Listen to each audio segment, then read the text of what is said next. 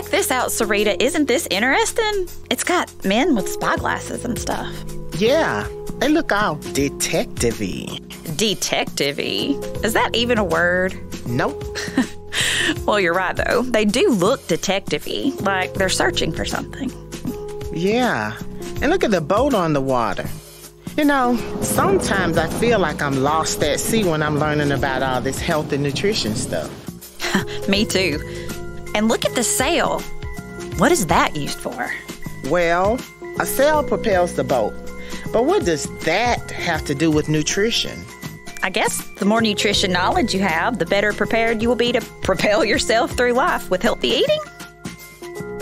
Oh, that's good.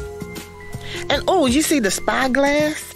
I bet that means we should read our nutrition facts label and search for hidden ingredients in foods. You see a lot in this banner. Yeah. And look at the flashlight. We can read between the lines and find the truth behind misleading packaging claims. What are you doing? Well, I was looking for the words between the lines to read. I wonder what goes on in her head sometimes. Oh, look, a traffic light. That's strange. Wonder what that's about. Well, I mean, if we can have a car in a museum, why not a traffic light? I bet there's a push me button. You're right. There it is.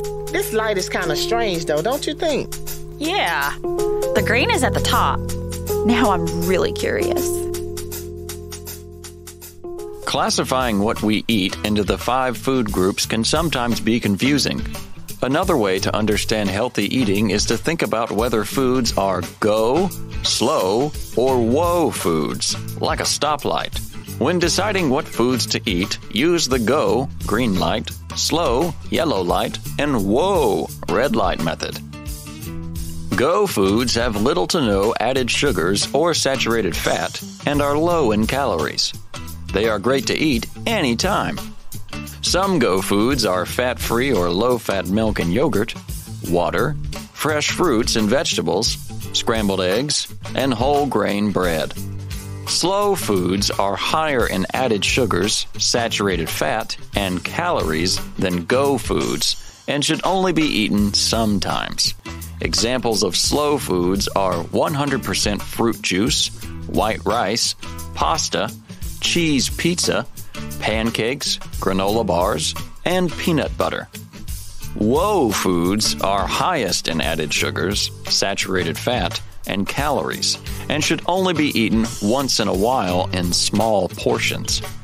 Examples of whoa foods are soda, sports drinks, whole milk, pepperoni pizza, fried chicken, French fries, candy bars, ice cream, and pastries. Now let's play a game to test your understanding of go, slow, and whoa foods. Various foods will be displayed on the screen. Choose which category it is by pressing the green, yellow, or red button. That for sure has got to be a go food.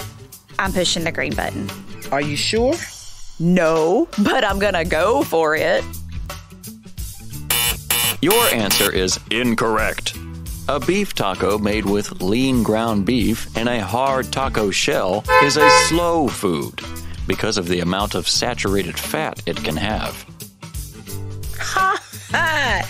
You were wrong. I'm going next. This has got to be a go food. Egg whites have lots of protein and not too much fat, and that looks like whole grain toast. You selected go for your answer. You are correct.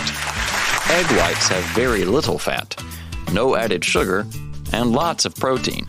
Whole wheat bread contains dietary fiber to keep you fuller longer. Smarty pants. I'm gonna try this again. Go ahead. It's so hard being the best. 100% a whoa food.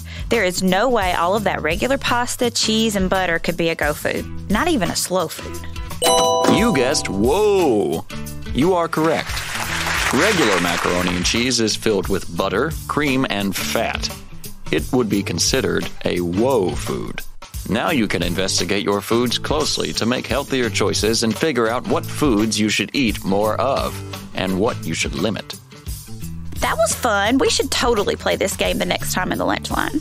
He said we should investigate our foods. I bet I'll be a great investigator.